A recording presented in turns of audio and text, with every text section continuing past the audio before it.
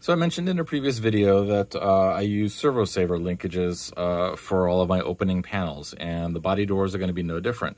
But you might be asking, what is a Servo Saver and how do you set one up? This is sort of the DIY approach to making a Servo Saver. This would be the linkage between the door hinge and the servo. Normally, in a normal linkage, it would be a rigid linkage between the servo horn and the hinge. If you had any sort of unexpected impacts, or if you had maybe someone going up and pulling on a door and the servo wasn't energized, you would potentially break that link, either break the servo, damage the servo, or damage the hinge.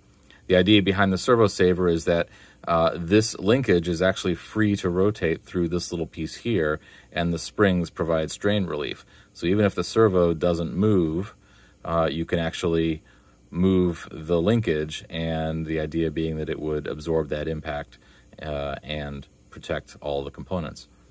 So this is basically how it looks when it's done. The parts that I use, these easy connectors from Dubro, these are what attach to the actual servo arm right there. They actually come with a set screw that you can screw in the top there if you wanted to fix the linkage, but obviously we're not going to use that. And then you can just press on the little nylon nut underneath there.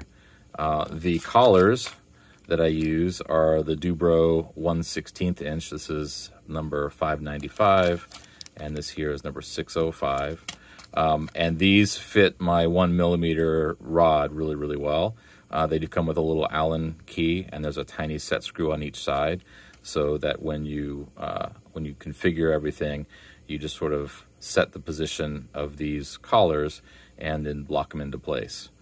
And then for the springs, these springs actually came from a really cheap bag of ballpoint pens that I picked up at the dollar store. In the dome, the space was really limited, so I ended up cutting each of these in half and doing a smaller linkage on either side.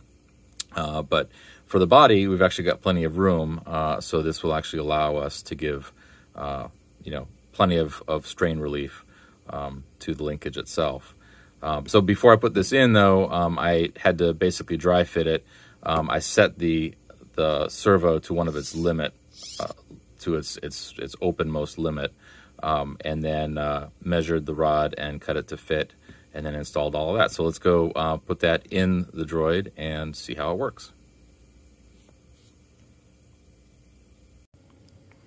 So it is important to know that when you're going to be working on these door servos and installing them, particularly for the bread pan doors, you need to take everything apart. The bread pan servos actually go beneath the shoulder modules. So one of them sits down there, another one sits up there. And so in order to get those in and to be able to change the servo horns, you need to take the shoulders, the legs, the top ring, everything else off. So that's a bit of a pain, and I know I'll be revisiting this at some point because the Shadow MD code doesn't support body servos out of the box. So I'm going to have to custom code all of that at some point in the very distant future. But for now, I wanted to get these servos in and these linkages hooked up so that the doors would stay closed. So for the Dataport Logix servo, I've installed that one here. This one is only held in with 2 screws on the left side there.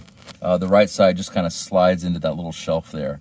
I did have to cut away a little bit of support. There was a little support there that was blocking me from being able to slide that in, but that was easy enough. These are really tight fits. I've had to do a good bit of filing for the bread pan servos. But you can see here where it just connects to the hinge. To get this installed, I simply got the servo into place, and then with everything else loosely in there, and just applied a little bit of compression to the springs and then tighten those down. I also did make sure that the servo was positioned in its fully extended position. So this is essentially the off state for the servo. And let me hook up a power supply and we can see how it works. All right, so I've hooked up a power supply. I'm just feeding it 5 volts right now. And I've got this really basic servo tester here. It allows me to hook up a couple of servos, and it's got a little potentiometer there that I can dial it in. And then that's connected there to the servo. So let's see how this works. If we go nice and slow, you'll see how the Servo Saver, the spring linkage there, doesn't really impede the ability for the door to open. You can actually go all the way back out here. Yeah, it's actually working pretty well. Now this servo has a larger range of motion than is really needed to open the door. And again, that's something that I will adjust in code later on. But you can see, though, that even if I were to overextend this well beyond where it should, not only is the arm flexible enough, but the springs absorb some of that extra strain. And then with the servo all the way closed, I could reach around if I wanted to, and I could try and open up this door. You can see that I could still open the door a good bit, and the Servo Saver is doing its job, and it's preventing that servo from getting the brunt of that action.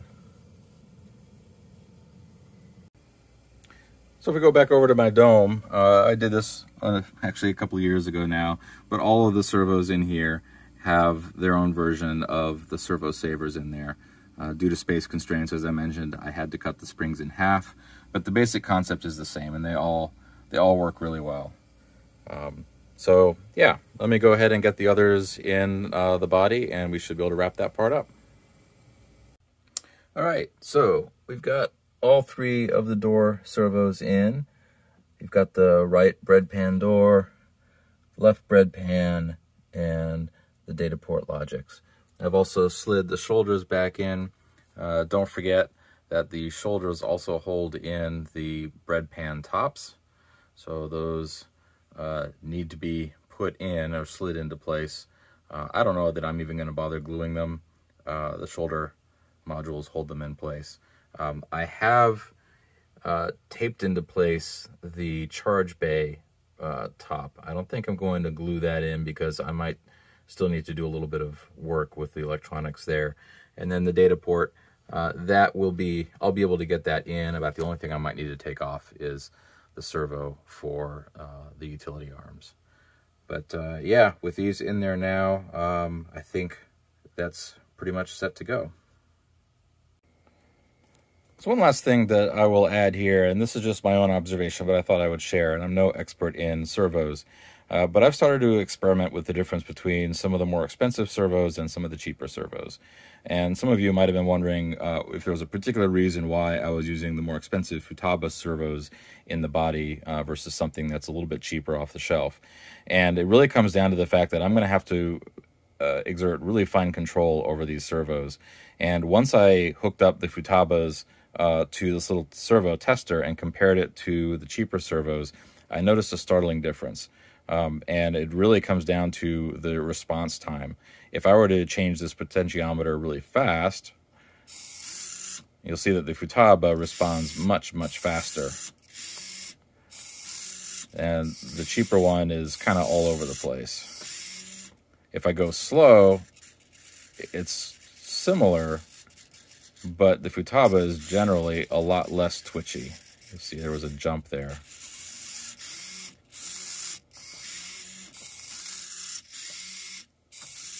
So just a little word of warning that that's kind of the difference that I'm starting to discover with some of the servos. The Futabas were expensive, but I'm thinking that they're probably going to be worth it in the end.